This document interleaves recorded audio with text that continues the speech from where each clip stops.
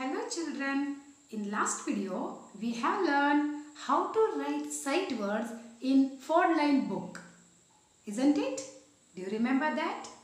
ಮಕ್ಕಳೇ, ನಾವು ಹಿಂದಿನ ವಿಡಿಯೋದಲ್ಲಿ ಸೈಟ್ ವರ್ಡ್ಸ್ಗಳನ್ನು 4 ಗೆರೆ ಪುಸ್ತಕದಲ್ಲಿ ಬರೆಯೋದು ಹೇಗೆ ಅನ್ನೋದನ್ನು ತಿಳ್ಕೊಂಡಿದ್ವಿ ಅಲ್ವಾ? Today in this video we are going to learn how to read sentences. ಮಕ್ಕಳೇ, ಇವತ್ತಿನ ಈ ವಿಡಿಯೋದಲ್ಲಿ ನಾವು ವಾಕ್ಯಗಳನ್ನು ಓದೋದು ಹೇಗೆ ಅನ್ನೋದನ್ನು ತಿಳ್ಕೊಳ್ಳೋಣ. Okay children, let's start learning. Let us read the sentences from the first card. The dog said, "Bow wow." ನಾಯಿಯು ಬೌ wow ಎಂದು ಕೂಗಿತು. The dog said, "Bow wow." Next sentence. Did he wake up Daddu? No. ಅವನು ದಡ್ಡುವನ್ನು ಎಬ್ಬಿಸಿದ್ನಾ? ಇಲ್ಲ. Did he wake up Daddu? No. Next. The cow said moo moo. ದನವು ಮೂ ಮೂ ಎಂದು ಕೂಗಿತು. The cow said moo moo. Okay. Did she wake Daddu up? No. ಅಂದರೆ ಅವಳು ದಡ್ಡುವನ್ನು ಎಬ್ಬಿಸಿದ್ಲಾ? ಇಲ್ಲ. Did she wake Daddu up? No. Next. How did Daddu wake up? ದಡ್ಡು ಹೇಗೆ ಎದ್ದ? How did Daddu wake up? The fly went up his nose. ನೊಣವು ಅವನ ಮೂಗಿನ ಒಳಗೆ ಹೋಯಿತು. The fly went up his nose. Okay children, now I will read a sentence. Please repeat after me. ಮಕ್ಕಳೇ, ನಾನು ಪ್ರತಿಯೊಂದು ವಾಕ್ಯವನ್ನು ಓದ್ತಾ ಹೋದ ಹಾಗೆ ನನ್ನ ನಂತರ ನೀವು ಸಹ ಓದಿ. The dog said bow wow. Say it children. Very good.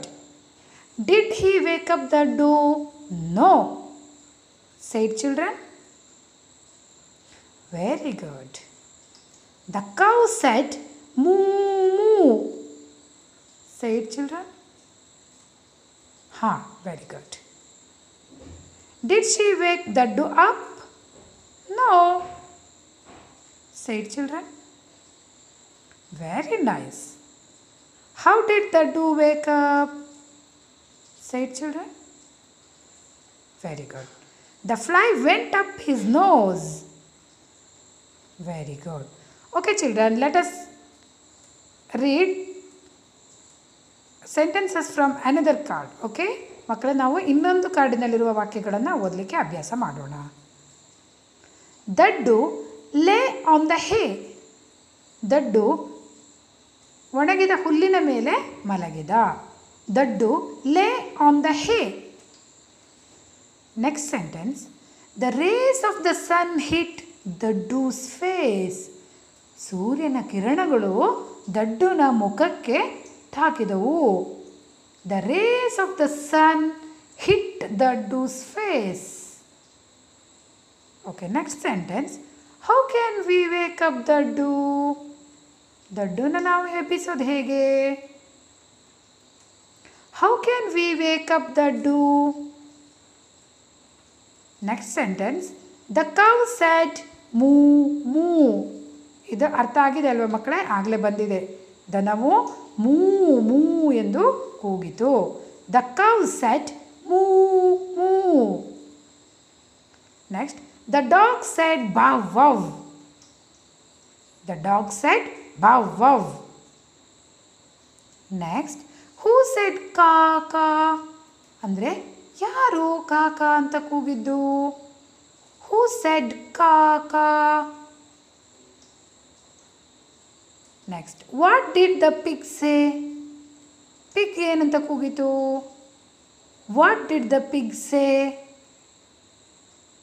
Okay, next one. What did the fly do? ನೊಣ ಏನು ಮಾಡಿತು? What did the fly do? Up she went into Daddu's nose. ಅವಳು ನೇರವಾಗಿ ದಡ್ಡುನ ಮೂಗಿನ ಒಳಗೆ ಹೋದಳು. Up she went into Daddu's nose. Okay children, I will read a sentence. Please repeat after me. ಮಕ್ಕಳೇ, ನಾನು ಒಂದೊಂದು ವಾಕ್ಯವನ್ನು ಓದ್ತಾ ಹೋದ ಹಾಗೆ ನನ್ನಂತೆ ನೀವು ಸಹ ಓದಿ. Okay. Daddu lay on the hay. Please repeat after me. Very good. The rays of the sun hit Daddu's face. Read it children. Very good. How can we wake up Daddu? Read it children. Oh, very good.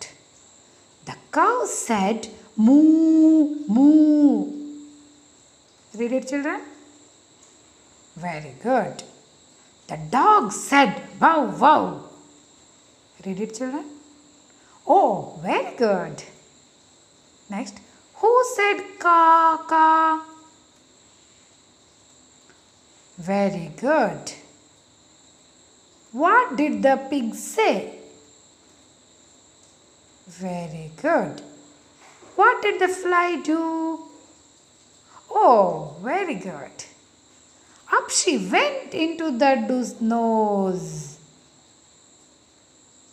Very good. Come on children, we learn how to read sentences now. ಮಕ್ಕಳೇ, ನಾವು ವಾಕ್ಯಗಳನ್ನು ಓದೋದು ಹೇಗೆ ಅನ್ನೋದನ್ನು ತಿಳ್ಕೊಂಡ್ವಿ ಅಲ್ವಾ? Very good. Practice these sentences daily at home with the help of your parents.